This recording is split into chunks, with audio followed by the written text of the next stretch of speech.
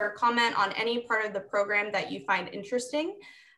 Prior to today's meeting, you should have received a link to our Champions landing page, which includes today's agenda and other materials and reports that will be referenced in today's program. This page also includes materials that we suggest you familiarize yourself with to gain a better understanding of economic development in the region, including a glossary of terms. We'll drop this link in the chat so that it's readily available to you during the program in just a moment. Finally, all of the registered attendees for today's meeting will receive a link to watch the recording of today's presentation after the program. So without further ado, I'd like to begin today's program, and it's my pleasure to hand it over to City of Davis Mayor Gloria Partida to provide opening remarks. Gloria, the floor is yours. Thank you, Mayor. And look at that, I remember to unmute. How do you like that? Off to a good start. Good morning, and thank you all for joining us today for today's Champions program.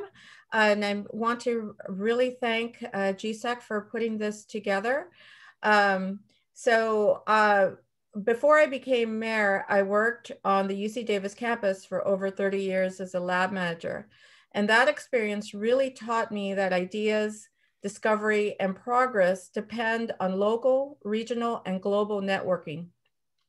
The City of Davis values its relationship with GSEC because now, more than ever, economic resilience depends on regional interconnectedness. And as cities emerge from this unprecedented period of economic downturn, I think that cities will need to be able to hit the ground running. And GSEC continues to position our region to benefit from innovation, collaboration, and talent mining. So that as we begin to open up, we will be in the best place to rapidly return to thriving communities. And I think that that is just really important. So during today's program, GSEC will provide an overview of Greater Sacramento's value propositions, the pillars of economic development, key regional initiatives, and more. This session is designed to provide you with an understanding of the work being done in our region and the tools needed to champion economic growth, not only in your community, but for the entire region. There'll be breakout sessions later to provide opportunity for more engagement. But if you have questions during the program, we encourage you to use the chat function as was mentioned earlier. Now, without further delay, I'd like to pass it over to Scott Powell, Senior Vice President at GSEC. And thank you again for letting me speak now. Mayor, thank you very much. And thank you again to all the attendees for joining us on this beautiful Friday morning. So going to give you kind of a kind of an overview of what economic development is and why it's important. And then then we'll pass it on to the CEO. So we've got a definition up on the screen for you as well. And my 4 years of teaching at a community college, you learn pretty quickly not to read not to read everybody the slides, but really the focus is on economic development is the effort to grow income, wealth, and prosperity in the region, so that every citizen, regardless of background, can enjoy the fruits and benefits of that growth and opportunity. So, communities were always created for two reasons, and it was for the economy and for protection. And so really the focus of economic development is to grow that commerce and that, and the economy to promote well-being for all of its residents. So really, how do we wind up doing that, and where does a regional economy come from? So somebody to mute here. All right, I think we figured that one out. So if, so really a regional economy comes from, from four areas. And, it really, it boils down to really two areas. So increase of the company activity and increase in, human capital. So really of individuals, when I say human capital, I'm talking about people and their abilities. So on the company side of the equation, new companies coming in or companies expanding. So having a diverse set of real estate offerings like Aggie Square, or a company like Centene HealthNet coming in and building 1 million square feet of office space in the area adds to that economic vitality. It's companies coming in, they're investing in the region, and they're hiring people. The other way a company adds to the economic vitality of a region is through technological advancement. So taking a production and or some sort of activity and making it more efficient, delivering a good or a service that either creates a higher value or does so in a cheaper, more efficient way. And then on the human capital side, so workers becoming more skilled. This is why universities and colleges are so important, because it increases that that capital of the individual. So they're more productive and they provide a higher value of work. And then just growing the actual number of people in a region. So if I was going to have you pay attention to only one slide, first off, you're missing a great presentation. But second, this would be the one. This really defines what an economy is. I'm sure some of you, we hear the economy, just start thinking back to economics 101 in high school and college. And if it wasn't your cup of tea, it's like, I don't know why I'm here. But really, there are four major underpinnings. We're not going to be talking about supply and demand and growth curves, but really looking at companies and their activity of the new ones coming in, them being more productive, the workforce being higher, increasing their skill sets. And Barry will talk to you a little bit more about an activity we took here at Greater Sacramento, our digital upskill, in the second part of our program, and just bringing in more people as well. So those are really those four big underpinnings. And everything I'm going to talk about is going to tie back to one of these four or multiple parts of these four things that drive the local economy. So on the next slide, one thing to keep in mind as well is, the entire economy is interconnected.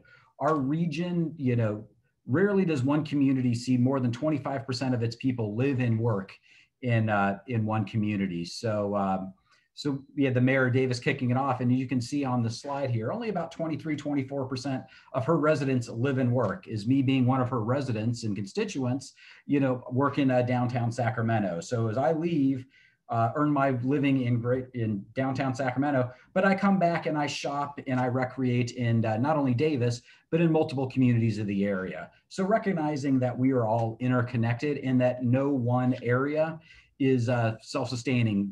The economies don't recognize municipal boundaries or borders. It's really a overall geography in which they interact with. And that's something the Greater Sacramento Economic Council was founded to create. And it's something we focus very, very deliberately on, is growing the regional economy so that all of our residents benefit, regardless of where they choose to live, because we all move throughout the economy and throughout the region, and that helps it grow and prosper. So in one of the areas which I talked about earlier of, again, educational attainment. So we are very, very fortunate within the Greater Sacramento region to have multiple institutions of higher education. So I'm going to focus on two. So, Cal State University Sacramento has seen its graduation rate increase 127% since 2016. Why does that matter? That increases our human capital in the region. And again, going back to 2 or 3 slides ago, why does that matter? That increases the overall economic activity, which translates into a more robust economy. Then you look at, UC Davis, we're only retaining 31% of, UC Davis students. So as we're educating them in the region, they're going off across the state and across the country and really even across the world. They got an amazing education. So the more of those students we retain, the more prosperous we're going to be as a region as they learn and innovate and grow and add to the, the capital that companies are looking for. So graduation rates and student retention rates are super important to growing an economy. And so when we're looking at those things, that's why, looking at how our universities are doing, not only what they're teaching, but how many of those students we keep here is, so important. And then you can see on the next slide, next slide, there we go. We have 384,000 students within 100 miles. Why 100 miles? Why is that important? That is what most companies look for when they look at their labor shed of where can they realistically recruit students from when they graduate or looking for internships is a realistic labor shed. So that says, if you look at compared to Portland or Austin, and those two cities will become more important here in a minute, you can see that, having that amount of labor shed really matters. And then when you look at Berkeley, UCLA, USC and all the other wonderful universities in the state of California that make us so competitive and such a, best place in the world to grow and to innovate is because we have these great universities. We've invested very, very heavy in that human capital, and that translates into the companies being more productive, more efficient, and creates a really important business proposition for not only the region but for the state and for the nation. So, again, these demographics matter. So, having a university, if you look at how Pittsburgh is recovered, it has gone through its university system. So not only are you capturing those students like I just talked about, but those companies in the region are, taking advantage of the, of the research and, other wonderful things that these universities are putting out that makes them more efficient, which allows them to be more productive, which allows them to grow, which again grows the regional economy. So going back again to those 4 pillars, a university supports all 4 pillars. It helps companies start, it helps companies innovate, it increases human capital, and it gives reasons for people to move into the area. So a strong college and university system is, is at the cornerstone of, of any well-functioning regional economy. And it's, again, something that, this region should be really proud of. And you as champions should be aware of that not only UC Davis, Sacramento State, but multiple other universities in the area as well and colleges that are growing and creating a innovative ecosystem for the region. So I want to give you kind of a comparison here among, 3 different communities and taking you all the way back to 2006. So, I know that feels like a lifetime ago. I mean, honestly, 2019 feels like a lifetime ago. But 2006, we chose this for a very deliberate reason. That was the last full year before the Great Recession. So, nobody was on Facebook or Twitter. MySpace ruled the area. George W. Bush was, people wondering why he was theoretically talking about planning for a pandemic, which, now we realize was, was a thoughtful move. But if looking back at, Sacramento, Austin, and Portland, all right around that 2 million people, Austin was actually looking up at Sacramento and Portland of, not only in jobs, but number of people, and the level of innovation. But as you, fast forward 13, 14 years, you can see Austin has, caught up and passed us in the number of jobs. Portland, has also exceeded it. And that really comes from, you looking at the companies that kind of underpin each of these regions. So in Austin, you've got Dell Computers who, really helped revitalize the PC revolution. And then innovative companies like, Whole Foods and Yeti. I mean, if you look at Yeti, they've convinced people to spend $400 on a cooler. And if that is an innovation, I don't know what is. And then if you look at, Portland, headquartered with Nike, and Nike has really, really revolutionized that community. And if you look at, Nike making all of its shoes in Asia and sold throughout the world, all that income and wealth from all those shoe sales and apparel sales still comes back into that greater Portland area, which supports their economy. And then when you look at, not only is Nike there, but because of Nike's dominance, companies like Adidas and Under Armour and Columbia being headquartered there have made that design and apparel, industry a major driver of that. And then the spinoff effect of all those companies as well has really what's jump-started and kept that Portland economy humming. If you look at, its university sector, fairly weak compared to Sacramento and Texas and Austin, and I'll argue, till the cows come home, that Sacramento pound for pound on a university setting, outweighs these two competitors. But one area we do lack is those innovative companies that are creating spinoffs and new innovations and whatnot, is why we partly lagged. And the other thing too is Austin has been very, very deliberate into growing its economy and creating a 21st century economy.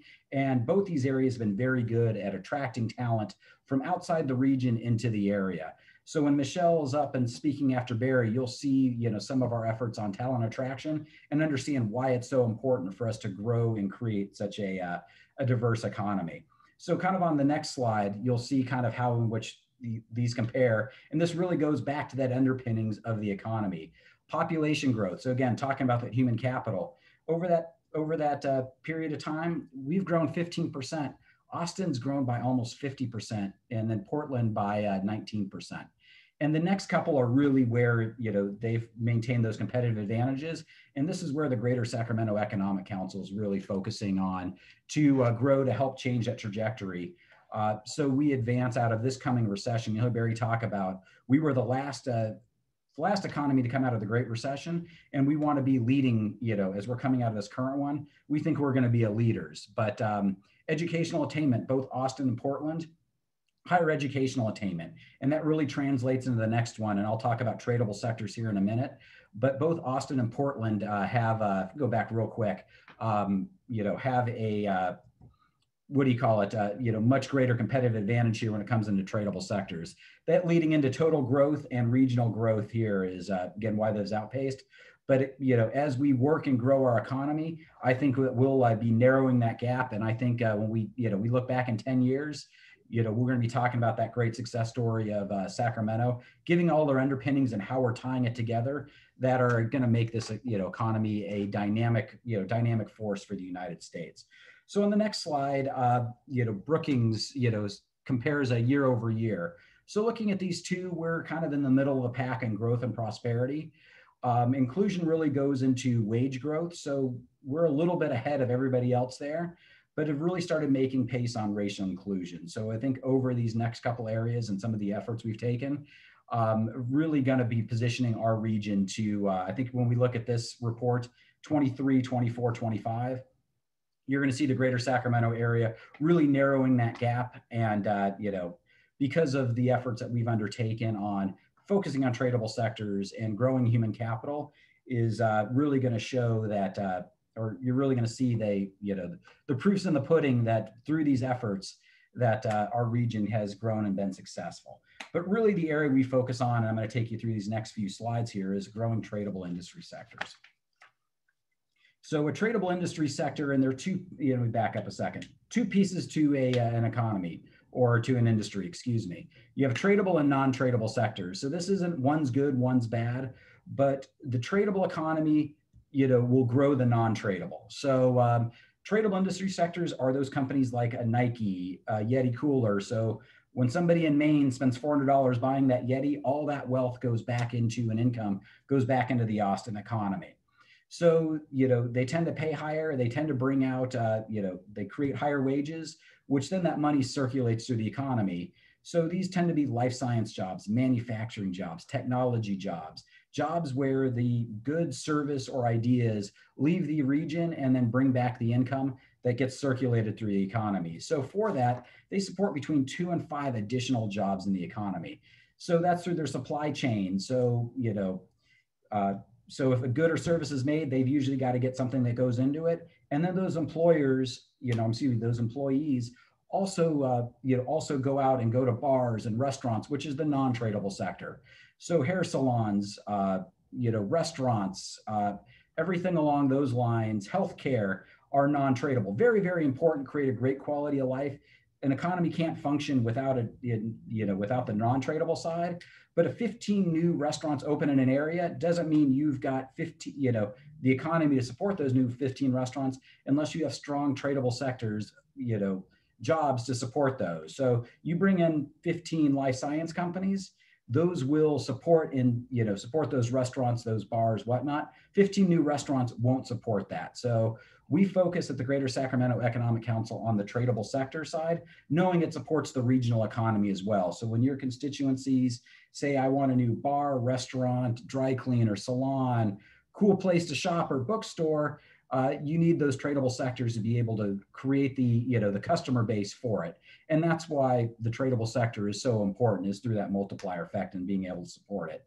But again, both support a vibrant economy. We can't have one without the other, but the tradable industry sector will dictate how the non-tradable sector will be supported. So if you want that great downtown, you need great tradable sectors in your, not only in your community, but in your region to support them on a go-forward basis. So I mentioned this here. So just kind of doing that, so a non-tradable, so usually supports one additional job. So usually their supply chains tend to be fairly shallow, and and a restaurant doesn't support a whole lot more restaurants. A hair salon doesn't support a whole lot of other hair salons. And then, but on a manufacturer, for example, will support multiple others, and usually has a deeper supply chain. So there's a lot of things that go into their, into their production. So again, not a value statement, but going to the reason we focus on tradable sector jobs is because of the multiplier effect that support those 2, 3, 4, 5 additional jobs throughout the economy. And that's why that's so important. And through that, to have those jobs, again, you need to have educated people and, great, tradable sector companies, to make those happen. So, creating a tradable industry sector job, really needs a handful of things. So really one thing is that, that industry consortium or that that anchor institution. And again, this goes back to why universities are so important, because they really create that intellectual capital that supports, that entire ecosystem. So one example that's, is being created right now and just actually launched here in earnest about 2 weeks ago is the California Mobility Center. So it's an industry-led model that is going to help bring in, if we'll go to the next slide, tradable sector jobs in the clean tech space, which when you think about how you got along, if you thought that you were going to pay somebody $1.60 to rent somebody else's bike to ride around downtown, people would have thought you were crazy 10, 15 years ago. Now it's a very, very common approach to how to get along. But if you look at, 10 years ago, the thought of an plug-in electric vehicle was, something in the future. Now every company is coming out with one. So an industry like the California Mobility Center will help grow and support those in the region, which will be the underpinning and base for the, for the entire, for the Sacramento economy, and will benefit every community in the region and make this region much more competitive. So when we talk about Sacramento in 10 years, or when people in Austin and, Portland do, they'll be talking about, companies we haven't even thought of yet, of them being in Sacramento and anchoring this region when we talk about this sector. So something we should all be very excited in, regardless of where you are, because not only is this going to, create some great jobs, it's also going to help us, change the economy, address climate change, and really put Sacramento on the map as a major industry player. So, as I'm going to, start wrapping this up here, talk about the difference between the state, regional, and local levels of how they each kind of play into economic development. We each have our own lane, but we're all interdependent upon each other, to grow it, to grow the economy and grow the region. So we'll start with the state role, and that is led by the Governor's Office of Business and Economic Development, colloquially referred to as GoBiz. If we go to the next slide, they really set the direction for the state. They create the brand, the messaging, for the state as a whole. A lot of companies will first and foremost start at the state level, then look to the regional level, and once they decide on the region, then they'll go down to the local level. So the Greater Sacramento Economics Council in this is we build the economy, we set the platform for the region and build that model. We maintain all the analytics, we set that strategic direction, and we kind of become that channel, not only for GoBiz, but for any community looking in the area. And then we help coordinate the local level as well. So it is one coordinated, unified area. And that's something that different areas do very, very well. And it's something we're building a really strong advantages of being coordinated. And then on the local level, the communities kind of work together and they cooperate, not compete. Because again, everybody benefits when no more than 25% of your economy comes, in your regional economy, comes from one community. We're all interconnected. So creating that real estate, that built environment, and delivering that last mile, really is where the local community plays a part in. But without the local, we can't do our jobs at the regional level, and we can't communicate that up to the state level. So it's all symbiotic, it's all interconnected. And, the second thing you take away from anything I said is we're all in this together. We're all fighting for the same thing, and we're all connected together to advance the region. But, as I'm going to wrap us up here and kind of talk about, California has not done a very good job of telling its own story. For those of us that actually remember the 1980s, the old joke was Taxachusetts and how bad Massachusetts was and how unfriendly business environment. Unfortunately, California has that reputation. And that's really coming from, you can't open the paper without hearing about different companies leaving, or making investments in other states. If you look at the data, it's anecdotal, but unfortunately, that's the story the media is telling. But looking at some of the, some of the data, the startups out of the Bay Area, only 3% are actually leaving the Bay. And the majority of them are actually going to other places in California. And they're not going to the Texases. They're going, the #1 state for them was actually New York. And people leaving as well. If you look over the past 5 years of the data, there hasn't been this mass California exodus. The data doesn't support it, but it makes for great headlines and it just reinforces that negative image. So we as a state have to be better of talking about, all the great innovation that we're doing. All these companies were born here. They're some of the most innovative brands in the world. And they got their start here in California because we invest in our people, we invest in our capital that makes companies, more productive. But, I'm going to direct you to one thing. If you've got 20 minutes and you haven't yet, CNBC did a 20-minute story on the California exodus. And again, talking about some of these major brands. And there was one voice on there, and it's the voice you're going to hear next is Barry. He was the only one talking about the competitive advantage that California has and why California is still a good place to do business and where is the specific best place to do business. And that's the Greater Sacramento area. So that's something as champions and as something as the Greater Sacramento Economic Council that we're focused on is to really arm our region with, there are a lot of reasons why to be here. And you have a huge competitive advantage to do things here, to be here, to grow a business and to be successful. So I'm going to leave you with a few takeaways here. Successful economies, are regional, not individual. Prosperity, growing our human capital, will drive prosperity, will drive inclusion, and will drive an accessible region as well. And focusing on tradable sectors is so important. And, we can't grow, an economy without being thoughtful, deliberate, targeted. And we do that by being coordinated. So I hope you got a few things out of here with this, and happy to answer any questions anybody might have.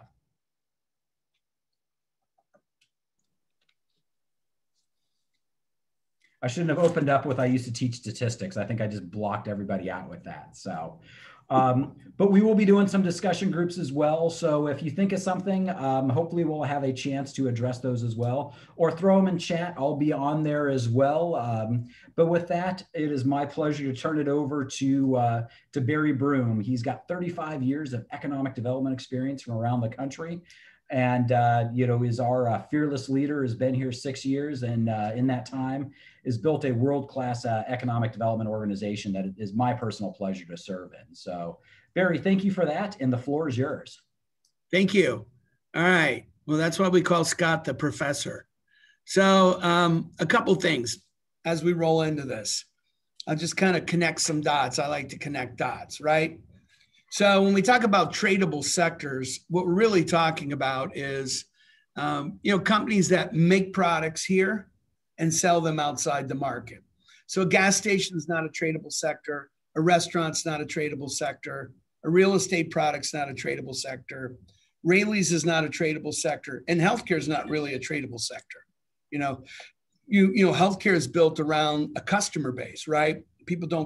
Occasionally people might come from Chicago to come in and support something, but it's not really what drives your economy, right?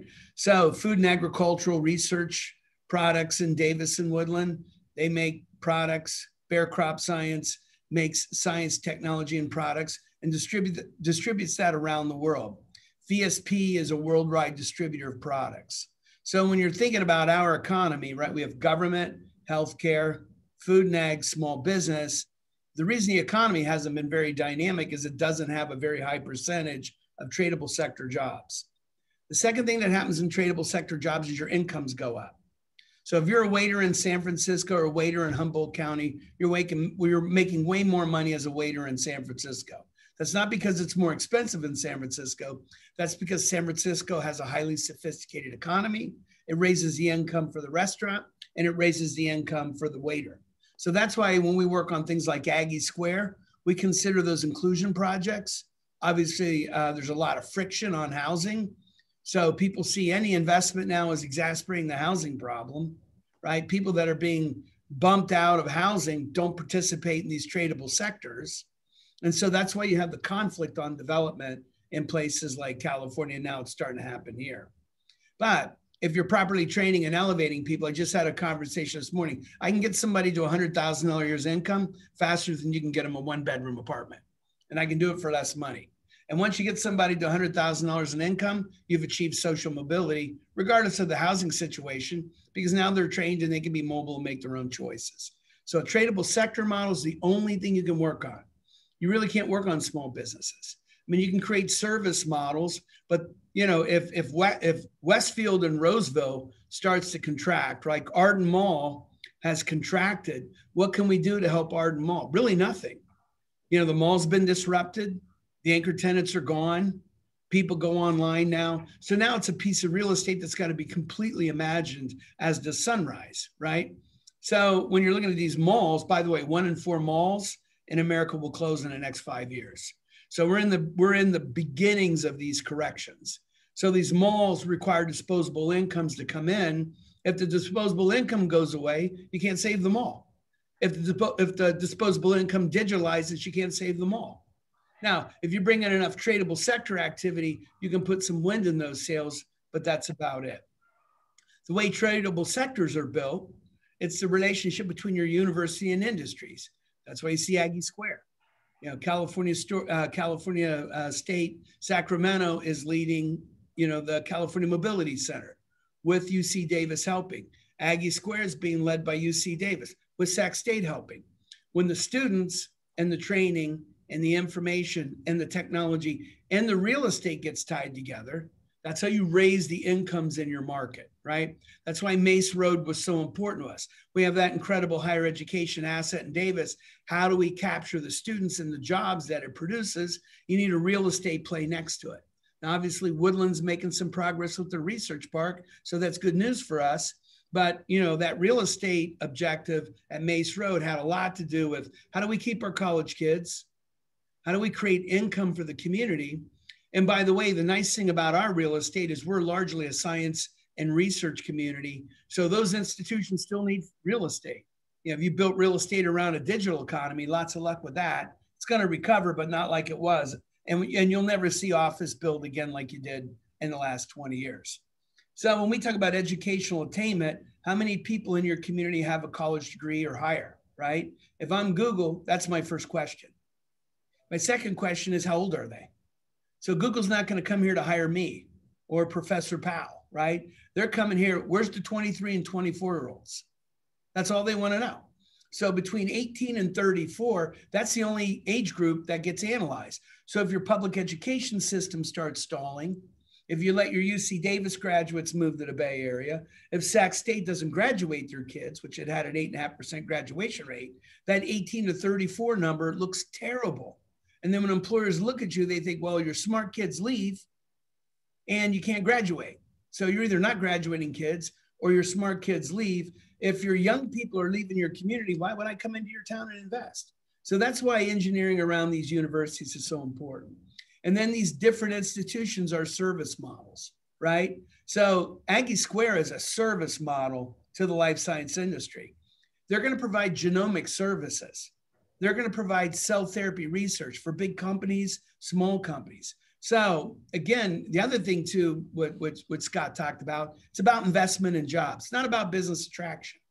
Obviously, we're going to attract a lot of businesses here. You see, we've paid for about $6 million in public investment from all of our communities. They've gotten all the services basically they can't afford. They've gotten a partnership with the CEOs, and they've gotten $70 million in taxes.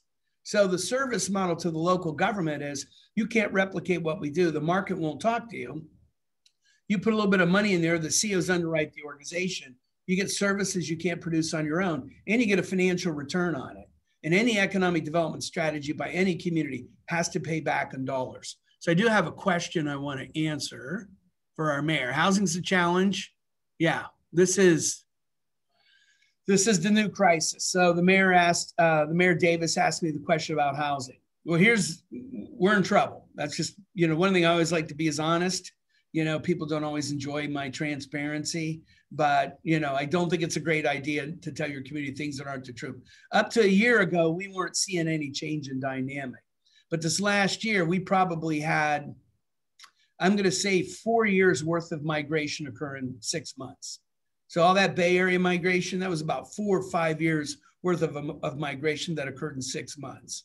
So we were running, our residential properties were running at 3.8% growth. So rents were at 3.8% growth, incomes were at 4.5% growth. So if rents are at 3.8% growth, right, and incomes at 4.5% growth, we're doing just fine. Rents are at 8% growth now. So now rents are growing twice the average rate of income, and will do so for 2 years. That's going to cause a lot of problems for us. It's going to inflate payrolls for businesses because they're going to have to pay people more. So one of the things that we're doing right now is we're working on 2 things. We need a very low housing plan solution. So even though this is a great example, we're working on how do you build 15,000 affordable housing units. We have found a product that can be built for about $150,000 a unit. That's nice, that 2 people can live in, that rents for $1,000. Now it's been prototyped, so we're going to roll that out. The other thing we have to do is we're going to need some state government reform. So you're going to see the organization write a CEQA reform policy with the business leadership and ask the state to bow out of that. The problem with housing is once you fall behind it, it's a 10-year horizon between the environmental reviews and the community planning process and the entitlement process. It's about a 10-year review process. So once you fall behind, that's why people can't catch up in California. So there's data out of Stanford that this housing crisis started when CEQA took over too much role in real estate. So you're going to have to reform CEQA. You're going to have to make it more attractive for folks to build. And then I think the other challenge for us is going to be materials. Lumber and materials are going through the roof, like 200% over last year. So we're going to have a couple years of rocky housing. We're going to have a couple years of really good economic growth. And what we're looking at now as an organization is where are we in 2024? Because we know 22, 23, we're going to grow back hard. In 2024, are we going to be able to hold our prosperity position and our equity position? And are we going to be able to level off these housing prices? They're starting to come down a little bit. So the good news on the housing market is you're seeing a cooling in the pricing. But Portland had no change in housing year to year. Austin had no change in housing year to year, but they built 25,000 units a year. We built 8,000 units. So it's a production issue. So I'll roll through this, but I wanted to, connect the dots a little bit on this. And if there's any questions for me, please let me know. So it's a public-private partnership. It's one movement, right? You want to start a company here? My employees have to afford housing. If you want to start a company here, I need some nice real estate. If you want to start a company here, I want a relationship with the university, right? If you want to expand your company, you're having the same conversation. If you're locating your company into this community, you're asking us the same questions. So the reason you see all this data and analytics is it's really an investment in jobs platform that we're building. Our direct service model is more business attraction, brand marketing communications, and retention expansion. But we play big roles in the creation of technology accelerators, like we're working with Davis on a food and ag, Woodlands Food and Ag. We're working with one in Rockland, Lincoln. We're working on one in Folsom. Aggie Square's got an accelerator, and the California Mobility Center will have one. So when you're looking at the model of the community, right, the startups are going to create new jobs, but employers that come in are going to want to partner with the startups. So it's really about connecting the ecosystem around your talent, your market position, and then picking markets of the future. One of the, it's ironic, but it's a big mistake to work with your local economy if you're trying to change your economic position, because your local economy is a byproduct of your tradable sector. So if you're not in the future of work, if you're not in e-mobility, if you're not in cell therapies, right, you're going to be out of business because all your old economic models are always going to contract, right? Now you got this digitalization that's going to disrupt healthcare. You're going to see telemedicine. You're going to see less headcounts in healthcare. You're going to see less physical buildings, right? So you always got to be moving forward, connecting your people and talent, and you always got to be constantly repositioning your community on your future. So next slide. Right. So obviously, we run a automated artificial intelligence, machine learning, linked independent outreach program. So site selectors, whenever you hear Google, whenever you hear Intel, whenever you hear Amazon, the companies themselves aren't who we're negotiating with. We're negotiating with their consulting network. So these companies build investment committees. They hire Deloitte to look at the data on taxes. They hire E&Y to look at their workforce, right? They hire C2MH Hill to look at your infrastructure. So when we're working with companies, it's a big data exchange is all it is we're going back and forth proving that their project can efficiently work here. The PR marketing and branding for the region that Michelle does is largely to put us on the radar screen of those consultants and companies, but also to make us more attractive for talent. And then obviously research and value propositions on our design. So like right now, I've been working on Major League Soccer. What are we doing? We're redesigning the stadium to try to save 120 million, right? So it's not like we're looking for a billionaire. We're looking to redesign the product so a billionaire will come in, because the stadium costs have been a big factor on that. And then obviously we want our community to be competitive. So everywhere in this region, our local communities are all dramatically better at this work than they were 5 or 6 years ago. You map it out, you build it around tradable sectors, right? You grow a prosperity model. You go in and train folks, you connect them to prosperity. You know, now we need to get our head around homelessness, and we got to get on the ball on this housing situation so we don't end up in the kind of trouble we've seen in California. So you're going to see this economy roaring back in 2 years. You're going to see it. I mean, it may be the hottest you've ever seen it, but we got to make sure we're sustainable and balanced, and we got to pay attention to equity, right? We don't want all the money to go to the top, and we don't want to push people out of their houses. Next slide. So as I mentioned, $76 million in direct tax income to our local communities, $129 million to California. This is why states and communities work on economic development. They make money on it. It's an income producer. The jobs, if you attach them to equity programs, can change your economic position from a sustainability standpoint. Next 2 years, our average wage is going to hit $80,000 or higher. I think it's going to be 83,000. So that's the good news. So we got better employers, better economic activity. The incomes are going up dramatically. So that's going to offset some of the housing problems, but we got to make sure we're training people for the future. And we're still struggling with training in our community. Most of what we do from a training standpoint is really very poor. Our workforce investment boards are not doing a very good job. That's not a criticism of them. Workforce investment boards aren't doing a good job anywhere in the country. So there's a problem with the entire system from the beginning. And as you'll see through my presentation, we're already finding ways to disrupt workforce to make it more equitable and higher wage.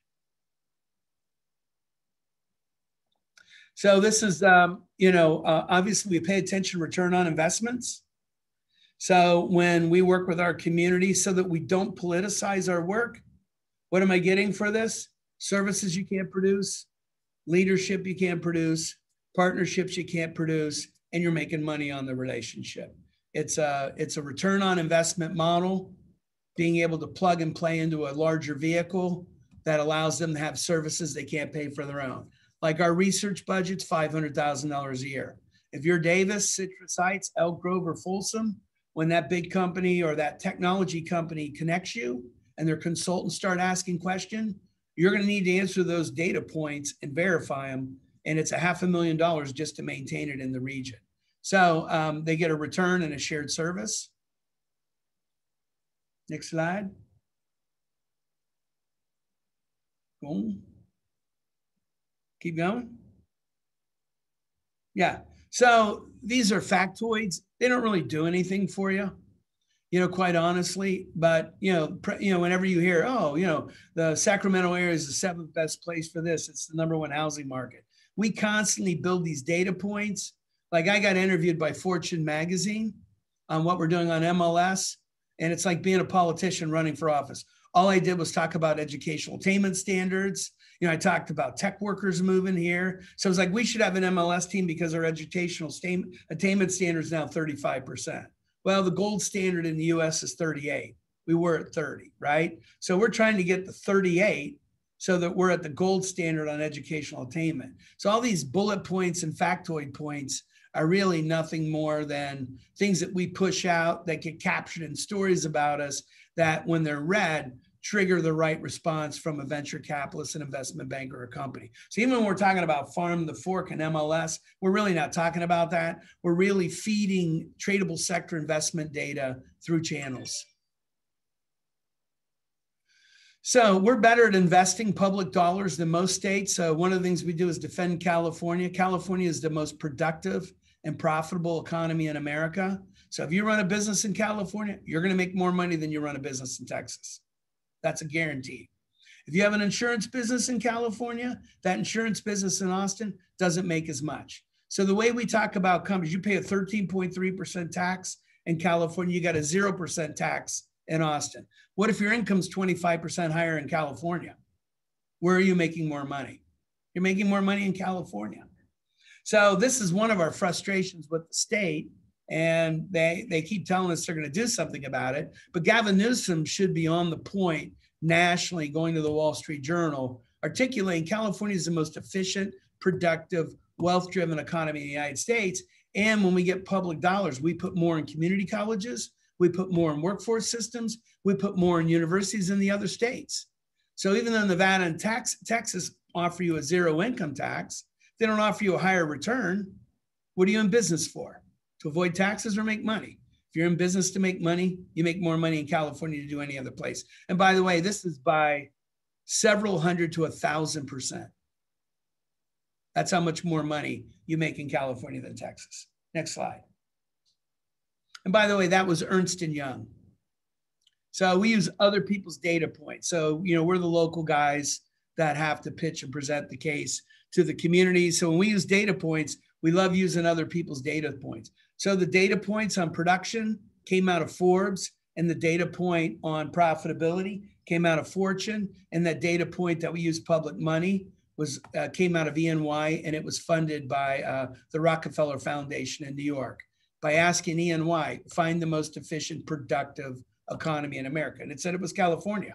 EY in New York saying that, not us. We're just sharing the information. 21% of our workforce comes to and from the Bay Area. This is really important because now, as you're looking at this $3 trillion stimulus bill coming out of the Biden administration, the Bay Area Council is leading the charge to connect Roseville, Sacramento, and Davis on Amtrak. So we're trying to make the Amtrak a high-speed position, which is the only way you're going to solve housing and workforce distribution issues, but they're calling for it now. So 5 years ago, we were calling for it. Now they're calling for it. And we're able to supplement the Bay Area Council's leadership because they're now agreeing with us. Bay Area and Sacramento region is one economy now in one market. So great airport, right? So we're starting to see more foreign direct investment. We're going to announce the largest foreign direct investment deal in the history of our community in the next 6 weeks, we're pretty sure. We have 2 R&D centers moving here, one from Chicago, one from Menlo Park, 400 researchers. They're not going to be in Sacramento, but they're coming because of Aggie Square. So both those R&D centers are coming because of Aggie Square. The 750 software engineering jobs from Asia are coming because of our digital upskilling. So they're not like picking housing and quality of life. They're running numbers and they're looking at our science and they're looking at our capabilities. But the other thing they look at is we got a great second-tiered airport. So you can get a lot of direct flights to Chicago. You got 17 direct flights to Seattle. You got a lot of direct flights to Dallas. So we have really about the highest performing second-tiered airport in the country. Gets rated #1 in the country for service.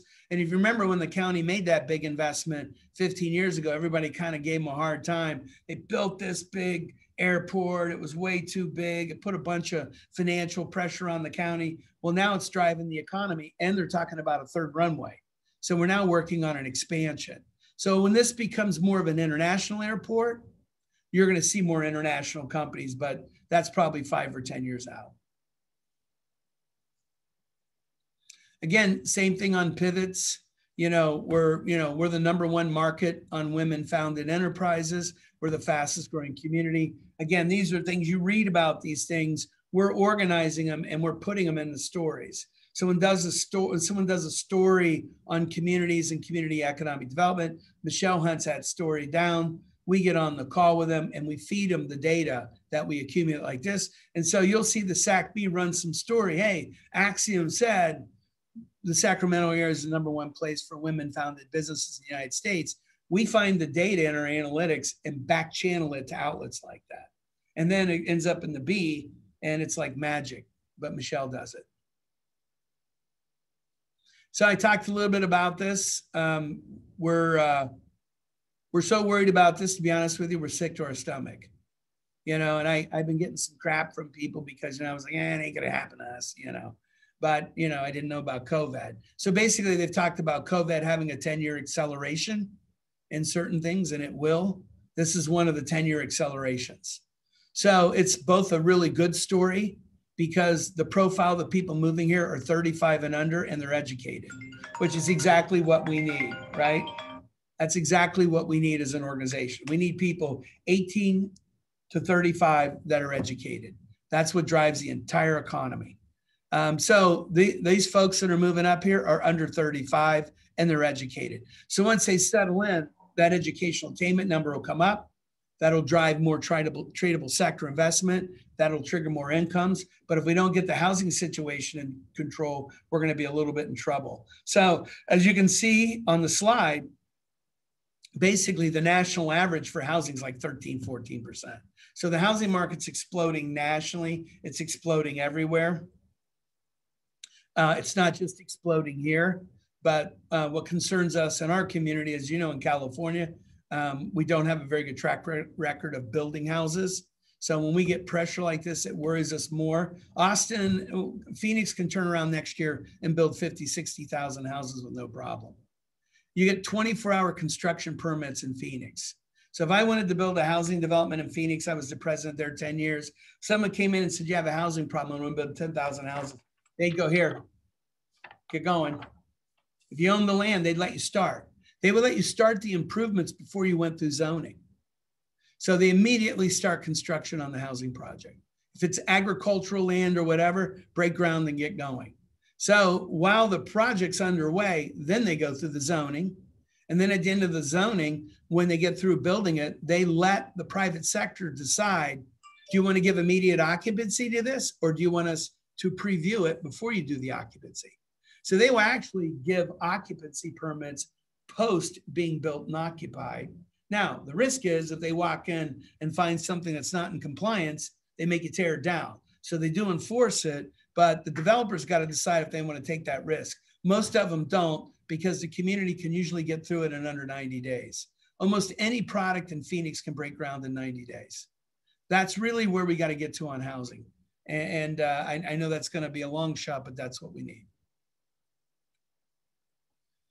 So, we pay attention. This goes back to the name of the game, right? And all these are based upon things you may have heard. If you've been in our community a long time, oh, your community doesn't have the talent. You ever heard that?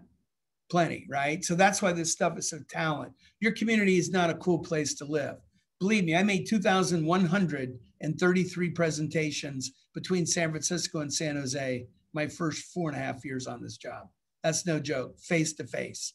So I know everything about that market. I know every attitude towards us. And then when I come up here and build our pitch decks and our market position, we take our data that we can verify, and then we apply it towards the street smarts we get from those positions. All we got to be is the best alternative to the Bay Area. We'll have as big economy as we want. We are building out foreign direct investment. As Scott, we hired a new leader with a European background that'll start April 1. But the name of the game's talent. Young people, can you keep it? And is your community sustainable for their lifestyle? And we're now producing the people, the talent. We address sustainability. We'll be anything we want to be. So the other thing too, taxes. But if you look at our cost picture, we're almost the same cost as Austin. Why is that? Well, Austin has very high property taxes. If you look at the property taxes on Austin, They're more than twice that of California. So a lot of people don't know how Prop 13 works, but if you look how low the property taxes are in Los Angeles, how high they are in Austin, how high they are in Denver. So property taxes are almost double. And so once you get into a double property tax, right, then all of a sudden you're, if you look at fringe benefits, they're very similar. Now it gets down to how tight your labor market is. Really what a lot of people don't know is taxes are a very small part of a business cost. Just think of that. It's almost the smallest part of your cost. So if we can make a productivity argument and show them that building and construction and property taxes are below market. So what we tell people is you're going to pay a higher income tax here. You're going to get a higher income. So you got to share that with us so we can give you these students and these talented people that are making you more productive, which is how you're becoming profitable in the first place. So when people are talking about, California dying in the Bay Area, I get on the phone. It's the Stanford moving to Texas. No, well, when Stanford moves to Texas, call me. I'll move to Texas, right? When Cal Berkeley moves to Texas, we're in a lot of trouble. If University of California, San Francisco moves to Texas, we're in a lot of trouble.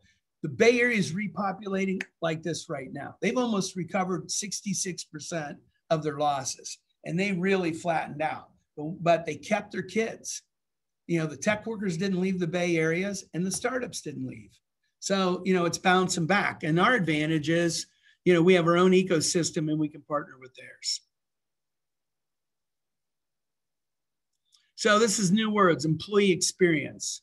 So when you hear us say employee experience, that's because when E&Y, Deloitte, KPMG, McKinsey work with us on behalf of their clients, they now come to us and say, tell us about the employee experience.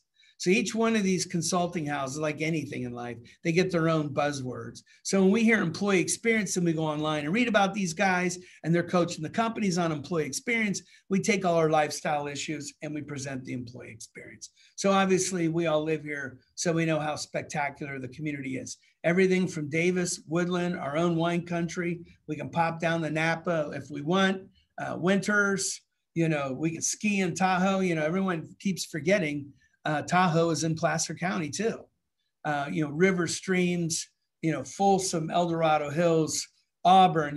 We just have this eclectic lifestyle here that we think is very rich. And when we sell that lifestyle, we're really selling it to the talent, not to the company, because the HR talent people will drive this conversation into the company.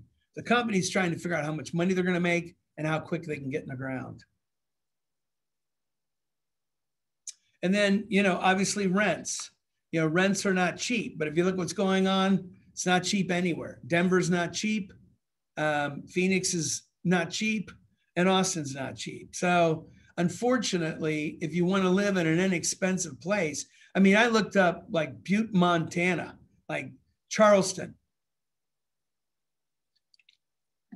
places that have been really inexpensive housing places. They're at $350,000 now. The national average house for sale right now is selling for over 350 grand.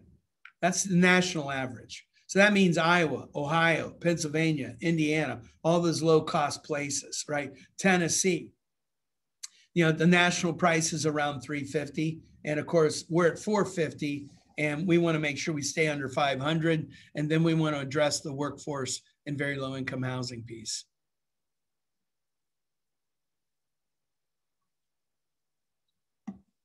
So this is our tradable sector plan, right? So now you got these big institutional moves that allow tradable sectors to partner. So the California Mobility Center has Lear, Microsoft, Ford, and Toyota on the board. Just so you know, those are their chief technology officers. In the case of Toyota, it's their chief financial officer. They're on the board in Sacramento. They don't even live here. Some of them don't live in California, but we got them on the board on the basis that we're going to be a leader in e-mobility and California is going to drive it. So what this does is we have a 1 to 2 million square foot electric vehicle product in the market. And when we talk to them about building here, we show them, look, the California Resource Board is going to create your market. My university is going to give you all the talent. All the software for your industry comes out of the Bay Area.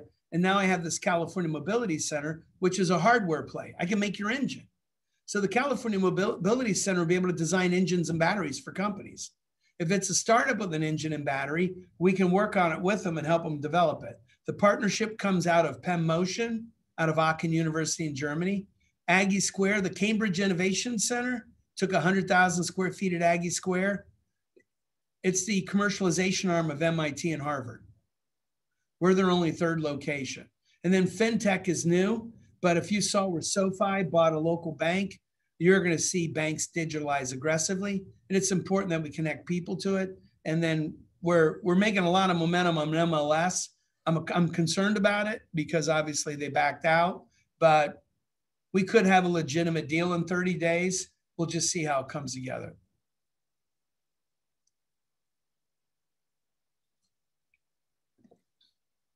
So you're an e-mobility company in Roseville. How do I retain you? Who's making your hardware? We can do that for you. Where are you getting your engineers? I can do that for you at Sac State.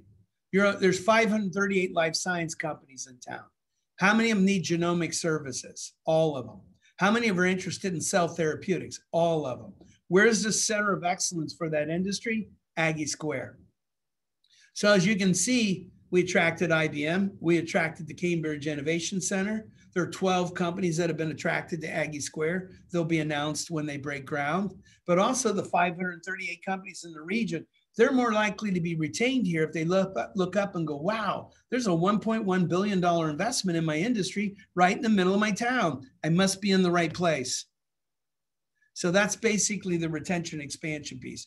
You know, same thing, it's an inverted sales model. So what we do in the Bay Area, we'll now do in Davis, we'll now do in Roseville. All we do is just flip the direction.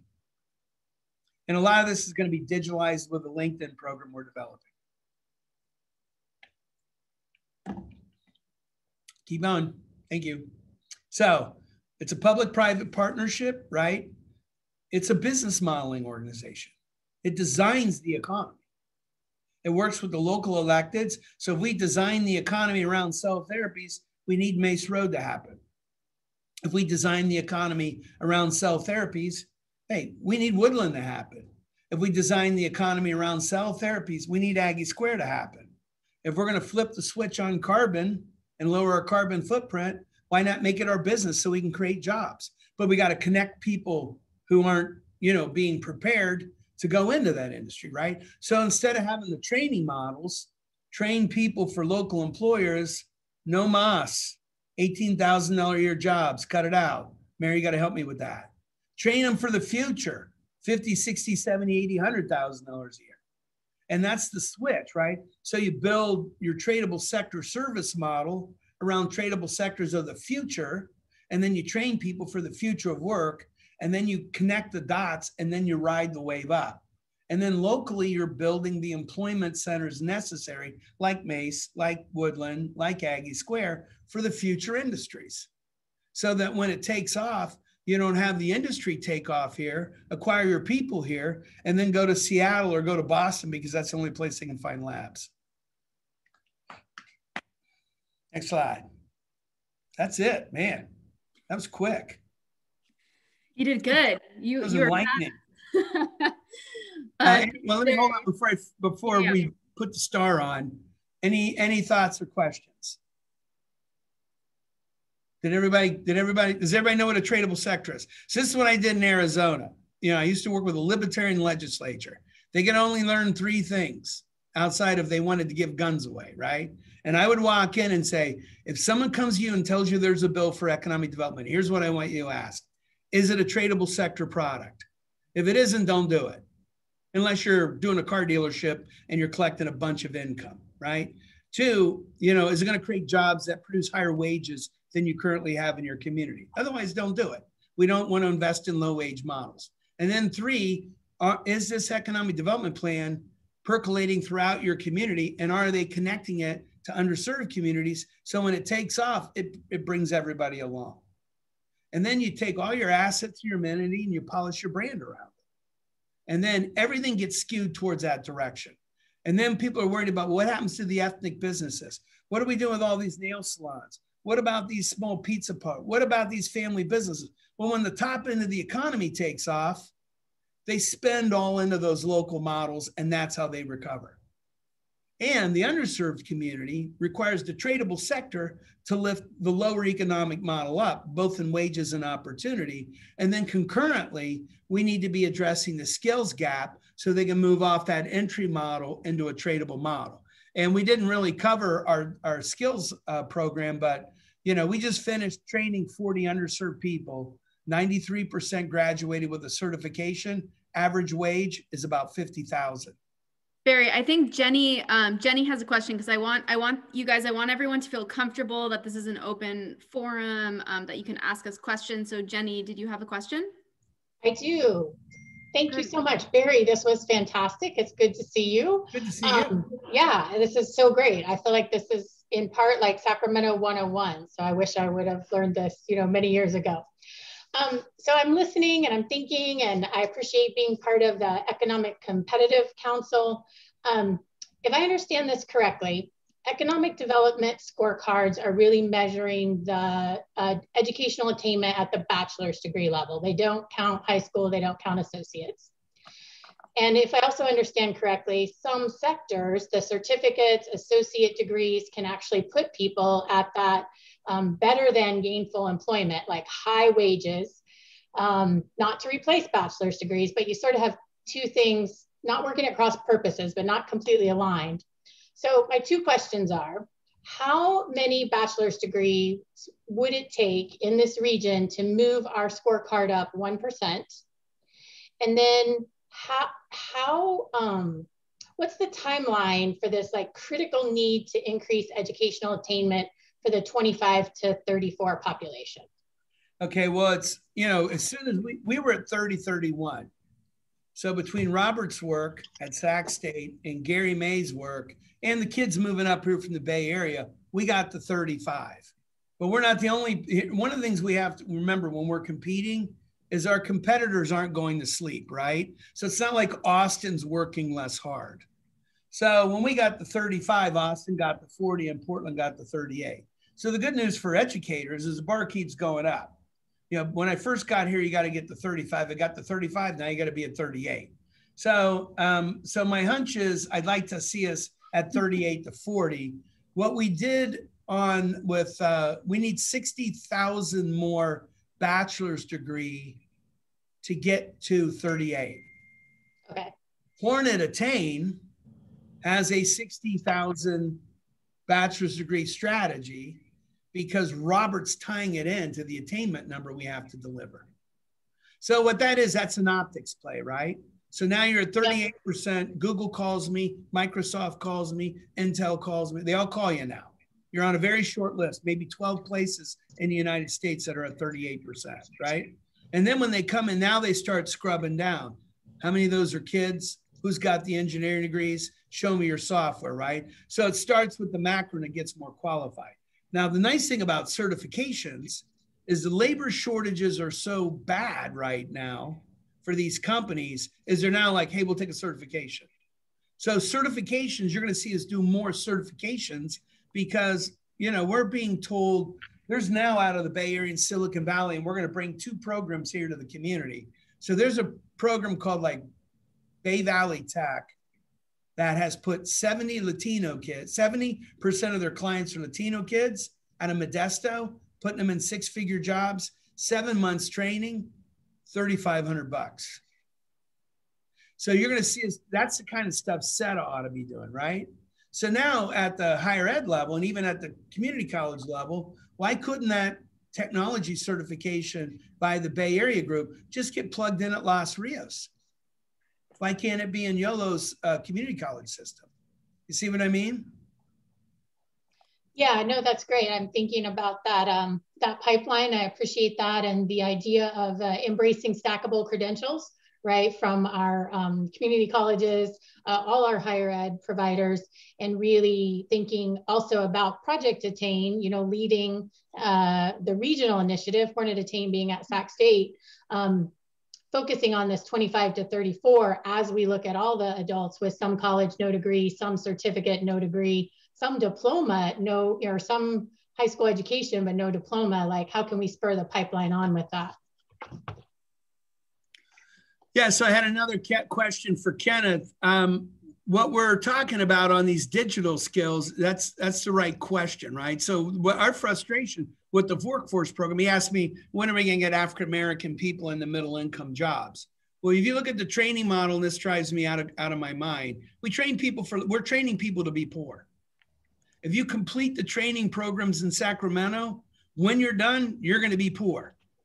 And that's the craziest thing I've ever seen. And of course, what I can tell you, I did 5 years of intense workforce training. When you train someone to be poor, you know what they do? They never get trained again. So everybody going through these workforce boards are getting trapped by going through a training module that takes months. The nonprofit's getting paid. When we did our digital upskill, we paid the employees. So on my digital upskill program we designed with the Urban League was $18,000 a year. $9,000 was payment to the person. We paid people to be trained. We paid them so they could quit their $15 an hour job. The rest was in training. We did it in 12 weeks and we got them to $48,000, $50,000. 100% placement. Not everybody took the job, but we will play every single person that finished. We got them a job averaging 50 grand. So this is part of the frustration, right? So you got a workforce board that's training people to go mop floors at Golden One. We're spending $20 million a year to teach people to work in food service at 15 bucks an hour. It's outrageous. Teaching them customer service skills. You can learn that stuff on YouTube. So we need to blow up those training models and put hard technical skills in folks' hands. They will move up. Right now, Hardeep Gulati at Power School told me he would take 50 of our graduates. Well, I don't have any left. They're all gone. He asked me for 50. VSP wants 10. These are high school diploma, 12-week certification. I'll take 50. 50. You could be changing so many people's lives right now if you were connecting them to real jobs. The people we trained, hey, they didn't have a lick of IT experience. You know, they had high school diplomas. Some of them did have college, but most of them were working at Starbucks and places like that and couldn't move up the food chain. They were working at hotels and lost their jobs. They had good work experiences. You know, I mean, they proved they could show up to work, but they didn't have any digital skills. And now, you know, so these workforce programs should be training people for 2028, 2030, not now. And then at the local level, remember, you can't affect that, right? You can't affect those employers. They live off the larger economy. All right, thanks, Barry. So I'm going to quickly go over our marketing and PR initiatives for the organization, and then we'll go back to asking more questions. So I'm a little biased. For those of you who don't know me, my name is Michelle Willard. I'm the Vice President of Marketing and Communications for the organization. I believe I have the best job in the world. I get to market our region and promote our region, which is so much fun. It has definitely changed over the last year drastically due to COVID-19. We're not just fighting for jobs and investment, and you know, we are very data-driven, analytics heavy, but as remote working really changes the game, people are able to now choose where they want to work and live. So how do we market the Sacramento region on a national level to market our area as the best place to work and live? So we launched our What's Next Out West campaign.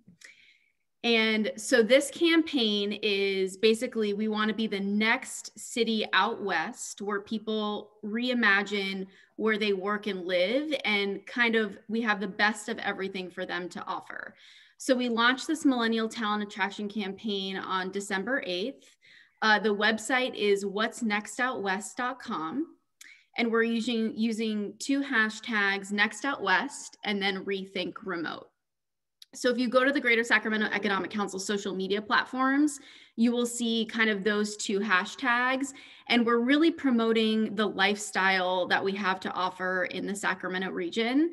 We did a video, which is pinned to the top of our social media platforms. And you can also see it on the website. If you click that play button, I would show it here, but the videos tend to lag on Zoom. And it just kind of, we interviewed remote workers who actually lived in the Sacramento region. So none of that video is scripted. That's actually what people feel about living and working in our region that, you know, have jobs in the Bay Area.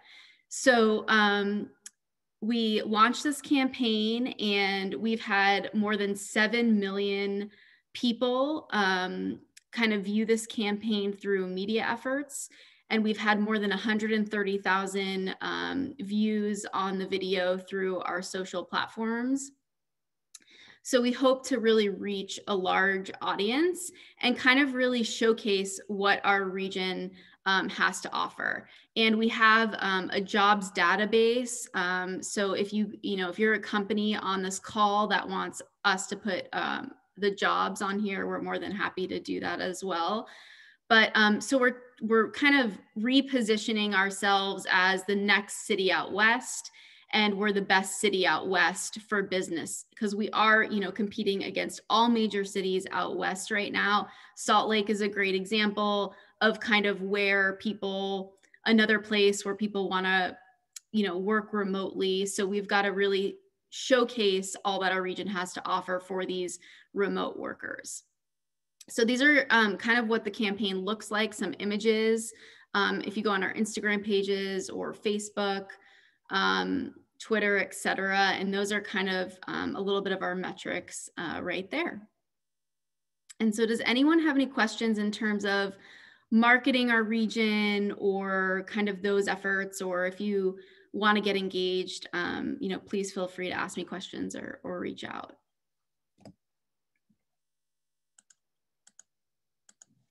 Okay, now going back, if everyone can turn on their cameras who wants to kind of engage, because we have about 10 minutes. Does everyone understand, you know, I know Barry mentioned tradable sector, jobs.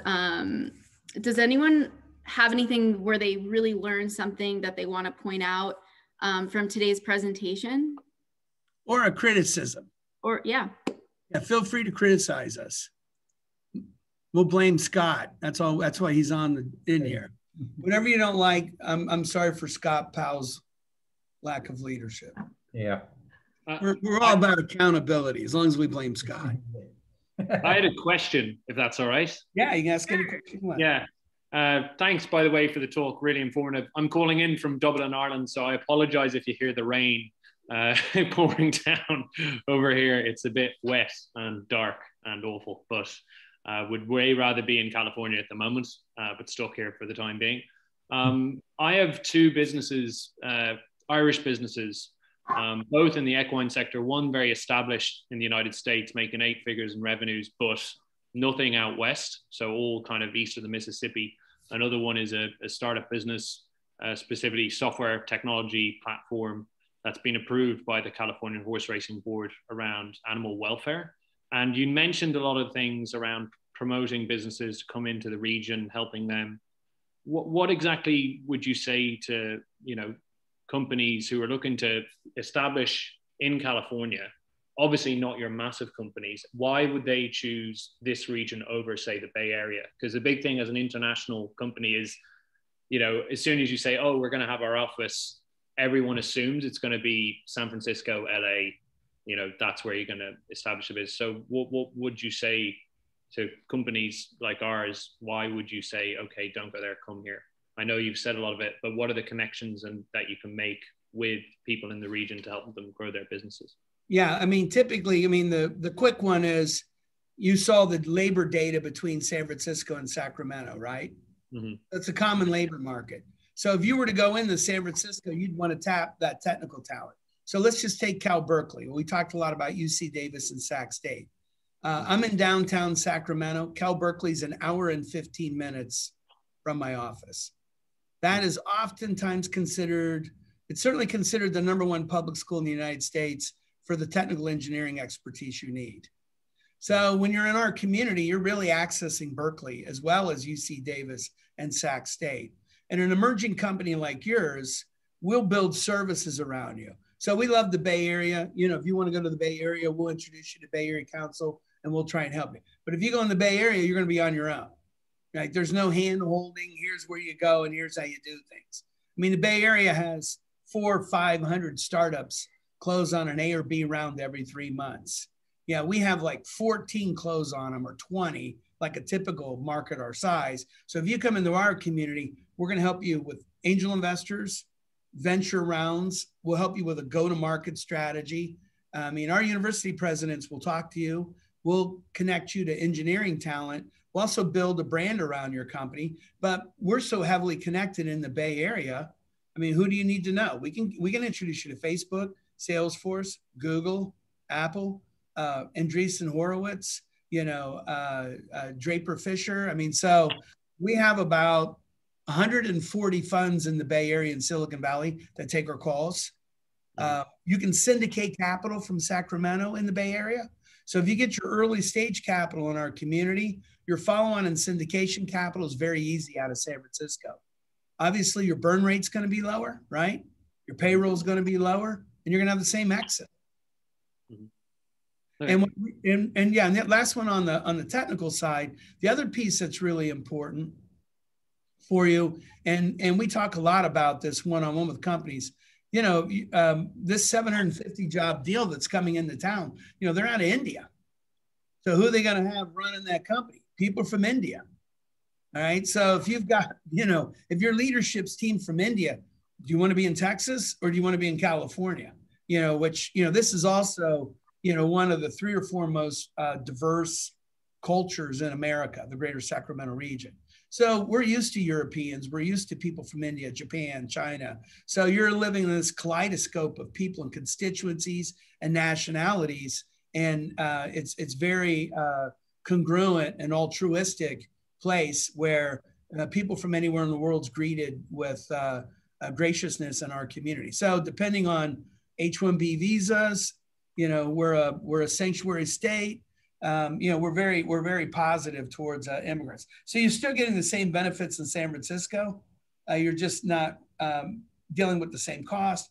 And if you want to connect like with those explosive engineers, you can always hire 3 or 4 people in Palo Alto, put them in some WeWork space, So you can hire, if you got some Stanford engineers you want, and they don't want to live in our community, and they got a trailing spouse that's working for Google down there, put them in some WeWork space down here and build the bulk of your office here.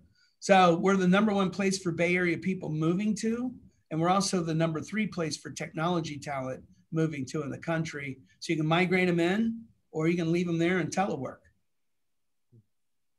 No, thanks, Emil. Yeah, I was going to say, it's something where I can understand if it's a massive company coming in, but I'm talking kind of your small, medium-sized businesses, making tens of millions, not billions a year, but obviously are still part of the economy.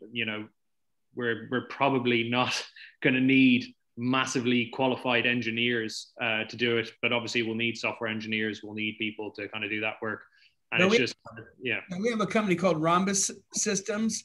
We brought up here with 2 guys from Silicon Valley.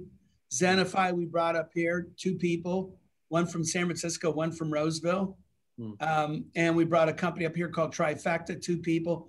Rhombus Systems got 200 engineers starting next year. Zenify's got 250 engineers, and Trifecta's up to 400 people. 3 years ago, they had 5 folks. So we're big fans of helping companies with 5, 10 people to come into our community. You're a tradable sector, right? You make a product and sell it globally. So you're in our wheelhouse. We don't care how big you are, right? We didn't say big. We don't care how big you are. So that we definitely want everyone to leave that with that point in mind. Yeah. So, you come in, we'll build a business team around you. We'll help you go to market. We'll get you capital. When you plant in the ground up here, every employee you have is going to love it here. And when you scale, your people are going to want to stay, and you're going to be able to draw the talent here. Okay, awesome. Thanks. We'd love to connect with you offline and have a conversation with you about our market and what we can do for you. Yeah, I think I've connected with one of your team, Hunter. I have actually a couple of calls set up next week with some of the local people there. And I know UC Davis already because I do lecturing for the Californian state government already for the California Horse Racing Board. So I have a lot of connections, and Sacramento obviously is where the state government is. So it makes When you also mentioned horse, tell me about your business again. So we're a technology platform specifically. So we digitally track the health of horses. So well, as you know, UC Davis is large animal veterinarian school is the best. Yeah, so Dr. Rick Arthur is the head of the Californian Horse Racing Board. So he is the head, and he's a UC Davis professor. So yeah, just so you know. So he's based there. So in terms of the equine market, California is one of the big five. So California, Texas, New York, Maryland, Florida. So yeah, California is leading the way in terms of regulations to ensure the welfare of horses. So hence why we've launched into the state there. We operate in Europe and Asia already, but California is kind of leading the way in the country at the moment. So, but yeah, happy to talk offline. But thank you very much for the talk. I think it was very interesting. Yeah, and let us know which community you want to move to. Yeah, well, yeah, I'm half American, so I have a lot of family in California. Hey, I'm working on, my mother was born in Ireland. I'm working on my citizenship. Well, there you go. Well, my mother was born in New York, but my whole family moved out to California. I've got family in San Francisco and LA, but I've been to Sacramento a number of times. So, awesome. Thank you. Thank you. Mayor, you want to bring us home, our outstanding mayor from Rockland? I was enjoying that conversation with Pierce, and Pierce, if you're looking for equine businesses, I don't think the Bay Area is going to be as attractive to you as the Sacramento area. So come on down. Loomis will take you in a heartbeat, and you'll be close to some great folks.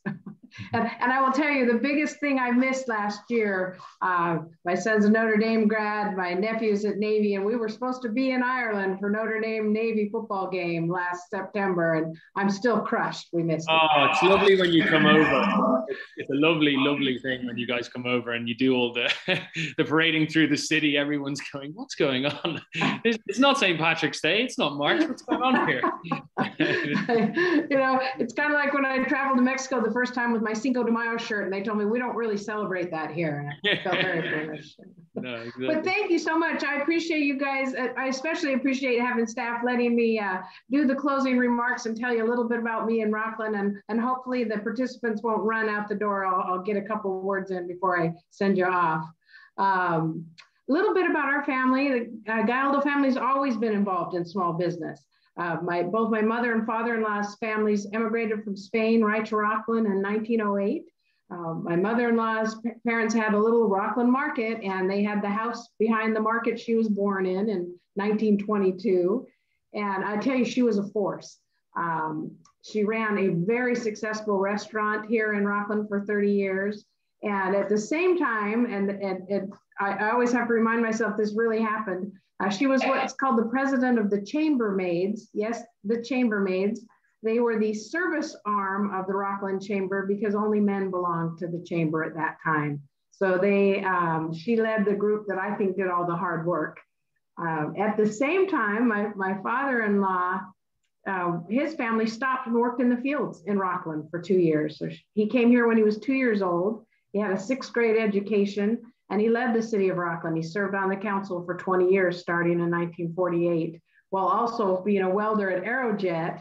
He opened up several small businesses and was a landowner or a property owner and commercial businesses. And we've continued. We've run small businesses here in Rockland ever since that time. My mother-in-law, like I say, was born in her family home on Pacific Street, and 94 years later, she died in her family home on Pacific Street. So we haven't gone too far. What's changed is Rockland. We've gone from 500 people when they got here to a little over 70,000 now. We totally value, and it was really helpful today to listen about tradable sectors. Our businesses, like the restaurant and the laundromat, survived because of these tradable sector businesses that were here. And I think more than ever, I think the thing we know is we are a region. Something unique that we just did recently, and I know it was the first for my female leadership friends. Myself as the mayor of Rockland, Krista Bernasconi is the mayor of Roseville, and Alyssa Silhai, the mayor of Lincoln. We did our first joint mayor's forum last month, and we did it online. Having 3 women, quite frankly, leading the largest cities in Placer County is something to be proud of and very unique. But we really talked about it, and it's exactly what we're doing with GSEC. I know that when Roseville does well, Rockland will do well. I know that I benefit when Lincoln does well. don't think there's not a healthy competition. There is, and I plan that Rockland's always going to win because we're just better than the rest of them, but we're going to work together. We are a team, and I think that's the piece that we've learned from this. I think just as we talked about today with our region being a team and the economy knowing no boundaries, COVID didn't know any boundaries. It didn't stop at the Sacramento County line. And so what we do together, or what we do, has to be together. So I really appreciate, I know you guys know that because that's why you're on this call. That's why you're doing this class today. So I'm a little bit preaching to the choir. I am blessed, tell you, just with Rockland, to live in an incredible community. One of the things that you also talked about is keeping our talent here. Rockland has 3 public high schools, Rockland High, Whitney High, and Del Oro High, that service our kids, and they are absolutely as high of top-notch schools as you can get. We're also blessed that we have William Jessup and we have Sierra College. Sierra College is a junior college that has the highest percentage of kids that go on to get a bachelor's degree come from Sierra College. One of the things, my husband was the principal at Del Oro, retired last year, and one of the things he says at graduation every year, go out, go to college, go to someplace different, get those great experiences, and then come back. When you're ready to start your family, come back. And I think that's what we talked a little bit about today too with our graduates. Let's get out there and get that experience, but then come back and get the same wonderful growing experience that you had. We've got, in Rockland is 20 square miles, and I have 37 parks right now. Everybody can walk to a park from their home. We are recognized as one of the safest communities in California, and we've been recognized nationally as one of the best places to live in the US. And that is because we have still feels like a small community, even though we've grown. I know we all have challenges. I know you know we all have challenges, and that's why we're doing this today. We've got challenges, but we need to make our region a force, and we will all benefit. I can't wait to see what happens with Aggie Square, because I guarantee you Rockland will benefit from Aggie Square.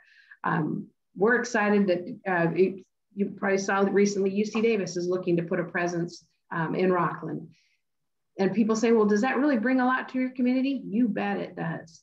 They might not be going to give me a zillion tax dollars, but we're going to have great jobs there. And those people are going to live in Rockland. Why wouldn't you? You've got the best you can offer there. So I'm excited about this. I appreciate you all getting us fired up today. If you have anything you missed, you know it's on recording, and GSAC staff will get that to you as well. But I think the message I get today is we're fortunate that we live in one of the best places you possibly could. And let's do this. Awesome. Thank you, Mayor. Let us know how we can help everybody. Thank you for coming today. Thank you, everybody.